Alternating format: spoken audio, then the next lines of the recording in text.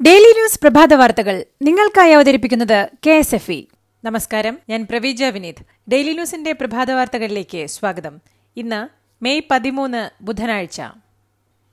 20 ലക്ഷം കോടി രൂപയുടെ പാക്കേജ് പ്രഖ്യാപിച്ച് പ്രധാനമന്ത്രി നരേന്ദ്രമോദി. ലോക്ഡൌൺ സൃഷ്ടിച്ച പ്രതിസന്ധി പരിഹരിക്കാനാണ് സാമ്പത്തിക പാക്കേജ് പ്രഖ്യാപിച്ചത്. പാക്കേജിന്റെ വിശദാംശങ്ങൾ ഇന്ന് ധനമന്ത്രി പ്രഖ്യാപിക്കും. ലോക്ഡൌണിന്റെ 4ാം ഘട്ടം ഇന്ത്യയിലെ 130 കോടി ജനങ്ങൾ സ്വയം നിയന്ത്രണത്തിലൂടെയാണ് നടപ്പാക്കേണ്ടത്. GDPയുടെ 10% പാക്കേജിനായി നീക്കിവെക്കുന്നത്. കർഷകർ, തൊഴിലാളികൾ, ചെറുകിട വ്യാപാരി വ്യവസായികൾ തുടങ്ങിയവർക്ക് ഉത്തേജനം പകരും. പാക്കേജിനെ ആത്മനിർഭർ ഭാരത് പദ്ധതിയെന്നാണ് പ്രധാനമന്ത്രി രാജ്യത്തെ അഭിസംബോധന ചെയ്യവെ വിശേഷിപ്പിച്ചത്. ലോക്കൽ ബ്രാൻഡുകളെ വളർത്തണമെന്നും സ്വയം പര്യാപ്തത നേടണമെന്നും പ്രധാനമന്ത്രി നരേന്ദ്രമോദിയുടെ ആഹ്വാനം. തൊഴിലും ജീവിതവുമായി മുന്നോട്ടു പോകുന്നതിനൊപ്പം കോവിഡിനെതിരെ പോരാടാൻ കരുത്താർജിക്കണം. സ്വയം പ്രതിരോധിക്കണം. വെറുമൊരു വൈറസ് 4 മാസമായി ലോകത്തെ വിറപ്പിച്ചിരിക്കുകയാണ്. ഈ പോരാട്ടത്തിൽ നാം തോൽക്കില്ല. ലോകത്തിന് ഇന്ത്യ പ്രതീക്ഷ നൽകിയിരിക്കുകയാണ്. ഇന്ത്യ നൽകിയ മരുന്നുകൾ ലോകത്തിന് രക്ഷ പകരുന്നു, പ്രധാനമന്ത്രി പറഞ്ഞു. 4ാം ഘട്ട ലോക്ഡൌണിൽ സമ്പൂർണ്ണ അടച്ചിടൽ ഉണ്ടാകില്ലെന്ന് സൂചന നൽകി പ്രധാനമന്ത്രി നരേന്ദ്രമോദി. തൊഴിലും ജീവിതവുമടക്കമുള്ള എല്ലാ സാമ്പത്തിക പ്രവർത്തനങ്ങളും സജീവമാക്കും. ഒപ്പം രോഗം ബാധിക്കാതിരിക്കാൻ ഓരോരുത്തരും മാസ്ക് ധരിച്ചും സാമൂഹിക അകലം പാലിച്ചും ജാഗ്രത പാലിക്കണമെന്നതാകും പുതിയ നയം. ഹോട്ട്സ്പോട്ടുകളിൽ മാത്രമാകും നിയന്ത്രണം. മറ്റിടങ്ങളിൽ കോവിഡിനൊപ്പം ജീവിക്കുക എന്ന സഞ്ചിത പ്രതിരോധ തന്ത്രമാകും പരീക്ഷിക്കുക. കേരള എഞ്ചിനീയറിംഗ്, ആർക്കിടെക്ചർ, മെഡിക്കൽ പ്രവേശന പരീക്ഷകൾ ജൂലൈ 16 രാവിലെയും ഉച്ചയ്ക്കുമായി നടത്തുമെന്ന് മുഖ്യമന്ത്രി പിണറായി വിജയൻ. കേരളത്തിന് പുറത്തുള്ള വിദ്യാർത്ഥികൾക്കും കേരളത്തിന് പുറത്ത് രജിസ്റ്റർ ചെയ്തിട്ടുള്ള വിദ്യാർത്ഥികൾക്കും പരീക്ഷാ കേന്ദ്രങ്ങൾ മാറ്റാൻ ഒരവസരം കൂടി ജൂൺ മാസത്തിൽ നൽകും. ജൂൺ 13, 14 തീയതികളിൽ 3-5 വർഷ LLB പരീക്ഷയും ജൂൺ 21 MBA, ജൂലൈ 4 MCA പരീക്ഷകളും ഓൺലൈൻ മുഖേന നടത്തും. സ്കൂളുകളിൽ ജൂൺ 1 തന്നെ ഓൺലൈൻ ക്ലാസ് ആരംഭിക്കും. സാധാരണ നിലയിലുള്ള പ്രവർത്തനം ആരംഭിക്കുന്നത് സംബന്ധിച്ച് പിന്നീട് തീരുമാനിക്കും. സംസ്ഥാനത്ത് 5 പേർക്ക് കൂടി കോവിഡ്-19. സംസ്ഥാനത്ത് നിലവിൽ ചികിത്സയിലുള്ളവരുടെ എണ്ണം 32ആയി. പുതിയ രോഗികളിൽ 3 പേർ മലപ്പുറം സ്വദേശികളാണ്. പത്തനംതിട്ട, കോട്ടയം എന്നിവിടങ്ങളിൽ ഓരോരുത്തർക്കും രോഗം സ്ഥിരീകരിച്ചിട്ടുണ്ട്. ഇവരിൽ 4 പേർ വിദേശത്തുനിന്ന് വന്നതാണ്. ഒരാൾ ചെന്നൈയിൽ നിന്ന് വന്നതാണ്. സംസ്ഥാനത്ത് ഇന്ന് ആരും രോഗമുക്തി നേടിയിട്ടില്ല. ഇതുവരെ 524 പേർക്കാണ് സംസ്ഥാനത്ത് രോഗം സ്ഥിരീകരിച്ചത്. ബസ് ചാർജ് വർദ്ധിപ്പിച്ചുകൊണ്ട് ജില്ലാതലത്തിൽ ബസ് സർവീസ് തുടങ്ങുമെന്ന് മുഖ്യമന്ത്രി പിണറായി വിജയൻ. യാത്രക്കാരുടെ എണ്ണം പരിമിതപ്പെടുത്തേണ്ടതിനാലാണ് യാത്രാ ചാർജ് വർദ്ധിപ്പിക്കേണ്ടി വരുന്നത്. ജില്ല വിട്ടുള്ള ബസ് സർവീസുകളും അന്തർ സംസ്ഥാന ട്രെയിൻ സർവീസുകളും തുടങ്ങില്ല. പാസഞ്ചർ ട്രെയിൻ സർവീസ് ആരംഭിക്കണമെന്ന് കേരളം കേന്ദ്രത്തോട് ആവശ്യപ്പെട്ടു. കർശന സുരക്ഷയോടെ metro train service പുനരാരംഭിക്കണം. Mumbai, Ahmedabad, Delhi, Kolkata, Hyderabad, Chennai, Bengaluru നഗരങ്ങളിൽ നിന്ന് നോൺ സ്റ്റോപ്പ് ട്രെയിൻ സർവീസ് തുടങ്ങണമെന്നും സംസ്ഥാനം ആവശ്യപ്പെട്ടു. രോഗവ്യാപന മേഖല ഒഴികെ എല്ലായിടത്തും ഗ്രാമ-നഗര വ്യത്യാസം കൂടാതെ വ്യവസായ വ്യാപാര പ്രവർത്തനം അനുവദിക്കണമെന്ന് കേരളം. ഹോസ്പിറ്റാലിറ്റി സേവനങ്ങളും അനുവദിക്കണം. അകലം പാലിച്ചുകൊണ്ട് റെസ്റ്റോറന്റുകളുടെ പ്രവർത്തനവും കർശന സുരക്ഷയോടെ ഓട്ടോറിക്ഷകളും അനുവദിക്കണം. കേരളത്തിന്റെ ദേശീയപാത വികസനത്തിന് കേന്ദ്രാനുമതി. തലപ്പാടി മുതൽ ചെങ്കള വരെയുള്ള 39 കിലോമീറ്ററിൽ 45 മീറ്റർ വീതിയിൽ 6 വരിയിലാണ് റോഡ് നിർമ്മിക്കുക. ടെൻഡർ നടപടിയടക്കമുള്ള കാര്യങ്ങൾ ഉടൻ തുടങ്ങും. 1968.84 കോടി രൂപയാണ് ചെലവ് പ്രതീക്ഷിക്കുന്നത്. 2.5 വർഷം കൊണ്ട് പദ്ധതി പൂർത്തിയാക്കും. 35.66 ഹെക്ടർ ഭൂമി ഏറ്റെടുക്കേണ്ടിവരും. ഇതിന് 683.80 കോടി രൂപ വേണ്ടിവരും. ഇതിന്റെ 25% സംസ്ഥാനം വഹിക്കും, മുഖ്യമന്ത്രി അറിയിച്ചു. 6 ഗൾഫ് രാജ്യങ്ങളിൽ നിന്ന് 34 വിമാനങ്ങൾ ഈ മാസം 16-നും 25-നും ഇടയിൽ ഇന്ത്യയിലെത്തും. ഇതിൽ 18 വിമാനങ്ങൾ കേരളത്തിലേക്കാണ്. 5 ഗൾഫ് രാജ്യങ്ങളിൽ നിന്ന് കണ്ണൂരിലേക്ക് വിമാനമെത്തും. ഇതര സംസ്ഥാനങ്ങളിൽ നിന്ന് റോഡ് വഴി ഇതുവരെ 33,000 പേർ കേരളത്തിലെത്തി. ഇതിൽ 19,000 പേരും റെഡ് സോൺ ജില്ലകളിൽ നിന്നുള്ളവരാണ്. ഇതര സംസ്ഥാനങ്ങളിൽ നിന്ന് നോർക്ക വഴി പാസിന് അപേക്ഷിച്ചത് 1,33,000 പേരാണ്. ഇതിൽ 72,800 പേർ റെഡ് സോൺ ജില്ലകളിൽ നിന്നുള്ളവരാണ്. പാസുകൾ നൽകിയ 89,950 പേരിൽ 45,157 പേർ റെഡ് സോണിൽ നിന്നുള്ളവരാണ്. താൽപര്യമുള്ള സംസ്ഥാന പെൻഷൻകാരിൽ നിന്ന് ഒരു മാസത്തെ പെൻഷൻ തുക 5 തുല്യ ഗഡുക്കളായി ഈടാക്കാൻ ധനവകുപ്പ് ഉത്തരവിറക്കി. CPM അനുകൂല സംഘടനയായ Kerala state services pensioners union നൽകിയ കത്തിന്റെ അടിസ്ഥാനത്തിലാണ് ഉത്തരവിറക്കിയത്. സംസ്ഥാനത്തെ മദ്യശാലകൾ തുറക്കുന്നത് സംബന്ധിച്ച് ഇന്ന് ചേരുന്ന മന്ത്രിസഭായോഗം തീരുമാനിച്ചേക്കും. മദ്യത്തിന് വില വർദ്ധിപ്പിക്കുന്ന കാര്യത്തിലും തീരുമാനമുണ്ടാകും. ബാറുകൾ തൽക്കാലം തുറക്കാനാവില്ല. എന്നാൽ മദ്യം വിൽക്കാൻ അബ്കാരി ചട്ടം ഭേദഗതി ചെയ്യുന്ന കാര്യവും പരിഗണനയിലുണ്ട്. ട്രെയിനുകളിൽ തിരിച്ചെത്തുന്നവർക്ക് വിപുലമായ പരിശോധനാ സംവിധാനം ഏർപ്പെടുത്തിയെന്ന് മുഖ്യമന്ത്രി പിണറായി വിജയൻ. രോഗലക്ഷണമുള്ളവരെ തുടർ പരിശോധനയ്ക്ക് വിധേയരാക്കും. രോഗലക്ഷണമില്ലാത്തവർ 14 ദിവസം ഹോം ക്വാറന്റൈനിൽ കഴിയണം. രാജധാനി എക്സ്പ്രസിന്റെ കേരളത്തിലുള്ള സ്റ്റോപ്പുകളിൽ പ്രത്യേക ട്രെയിനുകൾക്കും സ്റ്റോപ്പ് അനുവദിക്കണമെന്ന് കേരളം ആവശ്യപ്പെട്ടു. മാലിയിൽ നിന്നുള്ള രണ്ടാമത്തെ കപ്പൽ കൊച്ചിയിലെത്തി. 202 യാത്രക്കാരെ പരിശോധനകൾക്ക് ശേഷമാണ് പുറത്തിറക്കി ക്വാറന്റൈൻ കേന്ദ്രങ്ങളിലേക്ക് മാറ്റിയത്. തമിഴ്നാട്ടിൽ നിന്നുള്ള 83 പേരെ തമിഴ്നാട് ബസ്സുകളിൽ കൊണ്ടുപോയി. 181 യാത്രക്കാരുമായി ദോഹ വിമാനം തിരുവനന്തപുരത്തെത്തി.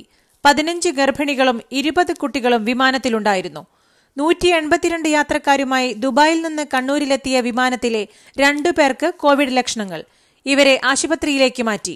20 ഗർഭിണികളും 5 കുട്ടികളുമാണ് ഈ വിമാനത്തിലുണ്ടായിരുന്നത്. കോവിഡിന്റെ സമൂഹവ്യാപനം ഉണ്ടായിട്ടുണ്ടോ എന്നറിയാൻ കേരളത്തിലെ 3 ജില്ലകളിൽ ICMR സീറോ സർവേ നടത്തും. പാലക്കാട്, എറണാകുളം, തൃശൂർ എന്നീ ജില്ലകളിലാണ് പരിശോധന. രാജ്യത്തെ 69 ജില്ലകളിലാണ് സീറോ സർവേ ആദ്യഘട്ടത്തിൽ നടത്തുന്നത്. തെരഞ്ഞെടുത്ത പ്രദേശത്തെ നിശ്ചിത എണ്ണം ആളുകളുടെ രക്തവും സ്രവവും എടുത്ത് പരിശോധിക്കുന്നതാണ് സീറോ സർവേ. കേന്ദ്ര സർക്കാർ സംസ്ഥാനങ്ങൾക്ക് സാമ്പത്തിക സഹായം പ്രഖ്യാപിക്കാത്തത് ഖേദകരമാണെന്ന് ധനമന്ത്രി തോമസ് ഐസക്. സാർവത്രിക പെൻഷൻ പദ്ധതി പ്രഖ്യാപിക്കണം. 7,500 രൂപയെങ്കിലും എല്ലാ കുടുംബങ്ങൾക്കും നൽകണം.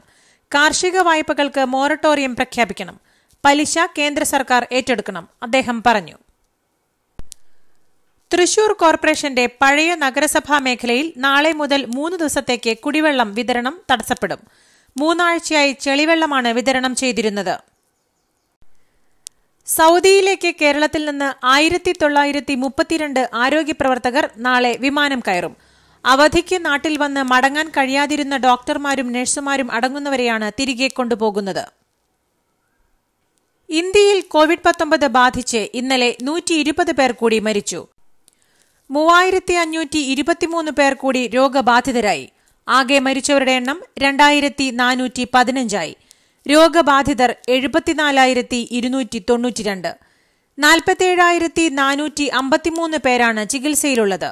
മഹാരാഷ്ട്രയിൽ 53 പേരും ഗുജറാത്തിൽ 24 പേരും ഇന്നലെ മരിച്ചു. മഹാരാഷ്ട്രയിലെ രോഗബാധിതരുടെ എണ്ണം 24,427. ഗുജറാത്തിൽ 8,904 പേരും തമിഴ്നാട്ടിൽ 8,718 പേരും ഡൽഹിയിൽ 7,639 പേരും രോഗബാധിതരാണ്. രാജ്യത്ത് ദിവസവും 1 ലക്ഷം കോവിഡ് ടെസ്റ്റുകൾ നടത്തുമെന്ന് കേന്ദ്ര ആരോഗ്യമന്ത്രി ഹർഷ് വർദ്ധൻ. രോഗമുക്തി നേടുന്നവരുടെ എണ്ണം കൂടി വരികയാണെന്നും ആഗോള മരണനിരക്കിൽ ഇന്ത്യ പിന്നിലായത് ആശ്വാസകരമാണ്. വൈറസ് ബാധിതർക്കായി 880 കോവിഡ് ആശുപത്രികൾ സജ്ജമാണെന്നും ആരോഗ്യമന്ത്രി പറഞ്ഞു. ലോക്ഡൌണിന് ശേഷമുള്ള വിമാന സർവീസുകളിൽ കയ്യിൽ ബാഗേജുകൾ അനുവദിക്കില്ല. കോവിഡ്-19മായി ബന്ധപ്പെട്ട ചോദ്യാവലി പൂരിപ്പിച്ചു നൽകണം. ആരോഗ്യ സേതു ആപ്പ് ഉപയോഗിക്കണം തുടങ്ങിയ പുതിയ നിർദ്ദേശങ്ങളാണുള്ളത്. പ്രധാനമന്ത്രി രാജ്യത്തെ അഭിസംബോധന ചെയ്യുന്നതിനു മുമ്പേ ജനങ്ങളുടെ ദുരിതം വിവരിക്കുന്ന വീഡിയോ പുറത്തുവിട്ട് കോൺഗ്രസ് നേതാവ് രാഹുൽ ഗാന്ധി. മക്കൾ ഭക്ഷണമില്ലാതെ അലയുന്നത് കണ്ട് ഭാരതമാതാവ് കേഴുകയാണ്. സർക്കാർ അവരെ സുരക്ഷിതരായി വീടുകളിൽ എത്തിക്കണം. അക്കൌണ്ടുകളിൽ പണം നിക്ഷേപിക്കണം. ചെറുകിട ഇടത്തരം വ്യവസായങ്ങൾക്ക് പ്രത്യേക പാക്കേജ് വേണം, രാഹുൽ ആവശ്യപ്പെട്ടു. നോബൽ സമ്മാന ജേതാവ് അഭിജിത് ബാനർജി അടക്കമുള്ളവരുമായി രാഹുൽ നടത്തിയ ചർച്ചകളുടെ വിവരങ്ങൾ നേരത്തെ പുറത്തുവിട്ടിരുന്നു. പ്രധാനമന്ത്രി നരേന്ദ്രമോദി പ്രഖ്യാപിച്ച 20 ലക്ഷം കോടി രൂപയുടെ സാമ്പത്തിക പാക്കേജ് പൊള്ളയാകില്ലെന്ന് പ്രത്യാശിക്കുന്നുവെന്ന് കോൺഗ്രസ്. എല്ലാവർക്കും 15 ലക്ഷം രൂപ വീതം നൽകും. 100 ദിവസത്തിനകം കള്ളപ്പണം തിരിച്ചുപിടിക്കും. നോട്ട് അസാധുവാക്കലിലൂടെ ഭീകരവാദം ഇല്ലാതാക്കും തുടങ്ങിയ വാഗ്ദാനങ്ങൾ എഴുതിയവരാണോ 20 ലക്ഷം കോടിയുടെ പാക്കേജ് തയ്യാറാക്കിയതെന്ന് കോൺഗ്രസ് വക്താവ് ജയ്വീർ ഷെർഗിൽ ചോദിച്ചു. ആഗോളതലത്തിൽ കോവിഡ് ബാധിച്ച് ഇന്നലെ മരിച്ചത് 5272 പേർ. 84,815 പേർ കൂടി രോഗബാധിതരായി. മൊത്തം മരണസംഖ്യ 2,92,403. ആകെ രോഗബാധിതരുടെ എണ്ണം 43.37 ലക്ഷം കടന്നു. ഇന്നലെ 1,582 പേർ കൂടി മരിച്ച അമേരിക്കയിൽ ആകെ മരണം 83,377 14.08 ലക്ഷം രോഗബാധിതരുണ്ട്. 627 പേർ കൂടി മരിച്ച യുകെയിൽ മരണസംഖ്യ 32,692. ബ്രസീലിൽ ഇന്നലെ 779 പേർ കൂടി മരിച്ചു. സ്പെയിൻ, റഷ്യ, UK, ഇറ്റലി എന്നീ രാജ്യങ്ങളിൽ രോഗബാധിതരുടെ എണ്ണം 2.5 ലക്ഷത്തിനടുത്താണ്. വാക്സിനുകളുടെ അഭാവത്തിൽ കോവിഡിനെ ചെറുക്കാൻ സഞ്ചിത പ്രതിരോധത്തിന് സാധിക്കുമെന്നത് തെറ്റായ ധാരണയാണെന്ന് ലോകാരോഗ്യ സംഘടന executive director doctor Michael Ryan. ആളുകളെ രോഗം ബാധിക്കാൻ അനുവദിച്ച് രോഗത്തിനെതിരെ സാമൂഹ്യ പ്രതിരോധം ആർജിച്ചെടുക്കുന്ന രീതിയാണിത്. മനുഷ്യർ മൃഗങ്ങളല്ല. ഈ തരത്തിലുള്ള പരീക്ഷണം മനുഷ്യരിലേക്ക് നൽകുന്നത് വളരെ ക്രൂരമായ രീതിയാണെന്നും റയാൻ ചൂണ്ടിക്കാണിച്ചു. കോവിഡ്-19 മൂലം അമേരിക്കയിലുണ്ടായ മരണങ്ങളിൽ പ്രസിഡന്റ് ഡൊണാൾഡ് ട്രംപിനെ രൂക്ഷമായി വിമർശിച്ച് അമേരിക്കൻ ഭാഷാശാസ്ത്ര പണ്ഡിതനും സൈദ്ധാന്തികനുമായ നോം ചോക്സി. മഹാമാരിയെ കൈകാര്യം ചെയ്യുന്നതിൽ ട്രംപിന് ഗുരുതര വീഴ്ച സംഭവിച്ചു.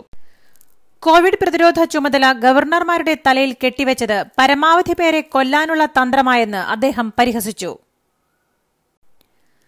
പ്രവാസികൾ, ഗർഭിണികൾ, ഭിന്നശേഷിയുള്ളവർ, 50 വയസ്സുള്ളവർ, രോഗികളുമായി നേരിട്ട് സമ്പർക്കത്തിൽ ഏർപ്പെടേണ്ടി വന്നവർ എന്നിവർക്ക് കോവിഡ്-19 പരിശോധന സൌജന്യമാക്കാൻ സൗദി അറേബ്യ ഉത്തരവിട്ടു.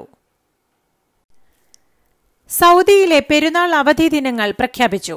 സർക്കാർ ജീവനക്കാർക്ക് റമദാൻ 21 വ്യാഴാഴ്ച ജോലി അവസാനിക്കുന്നത് മുതൽ അവധിയായിരിക്കും. ഇവരുടെ ഡ്യൂട്ടി ഷവാൽ 8 പുനരാരംഭിക്കും. സ്വകാര്യ മേഖലയിലെ ജീവനക്കാർക്ക് റമദാൻ 29 തൊട്ടടുത്ത ദിവസം മുതലുള്ള 4 ദിവസമാണ് അവധി. ഇതോടുകൂടി ഇന്നത്തെ ഡെയിലി ന്യൂസ് പ്രഭാത വാർത്തകൾ സമാപിക്കുന്നു. ഡെയിലി ന്യൂസിനു വേണ്ടി വാർത്തകൾ വായിച്ചത് Praveeja Vineeth. The Daily News.in വാർത്തകൾ വിരൽ തുമ്പിൽ.